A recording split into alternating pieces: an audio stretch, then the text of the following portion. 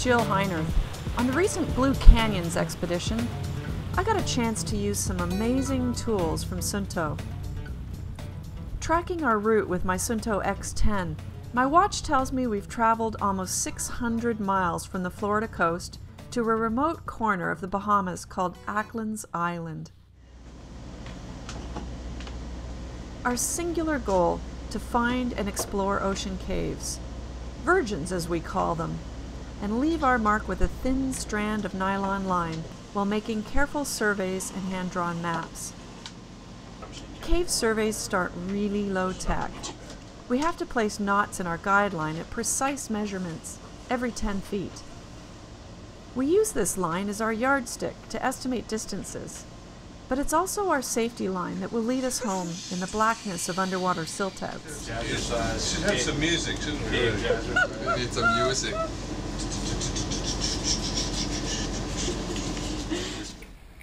We fill our reels, fill our tanks, and set out to find caves.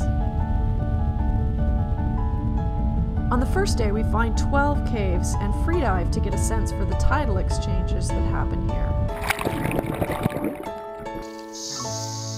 But we can't seem to get a feel for the flow, so we dive for a first recon. We find magnificent canyons that are siphoning water into the depths. These deep rifts are taking water from the Bight of Acklands like a continuously flushing toilet bowl. We very cautiously decide to make a free fall into Mother Earth.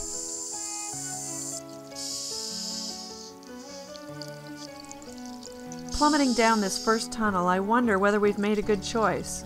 But the sponge-covered walls are incredible, like a fairy castle reflecting the light. The soft covering of rubbery sponges make it hard to find good tie-offs for our line. The tunnels are incredibly complex, leading us in many directions, but eventually seeming to settle on a northeast-southwest axis.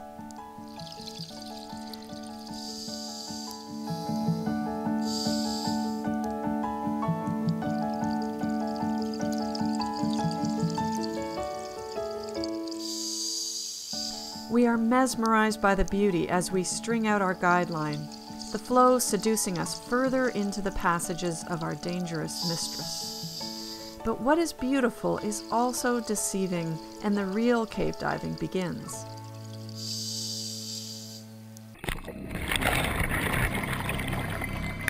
The sucking current, the silt, and the grinding low passages bring us back to reality. The further we head into this cave, the more the ceiling settles in on us, and with that, an increasing tidal exchange. It's time to turn around and get our survey. It's been said that if you don't survey a cave, then you simply haven't been there. It's a long job made easier with my D9 and my Vyper Air that have digital compasses readable by my 46-year-old eyes.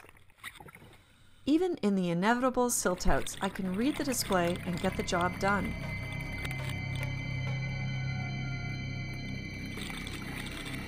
I follow Brian and Marc out of the cave and back to the most beautiful decompression stops you can possibly imagine.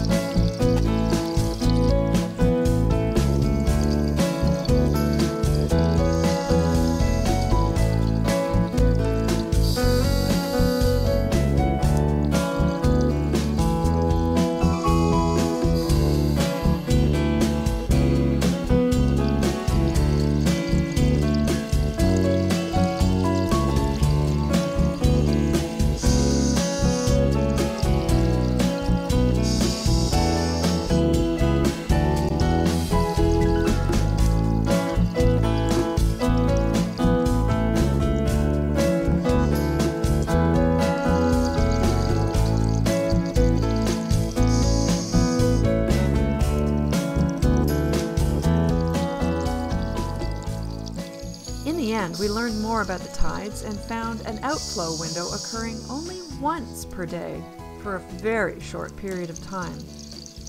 But it was time to head home.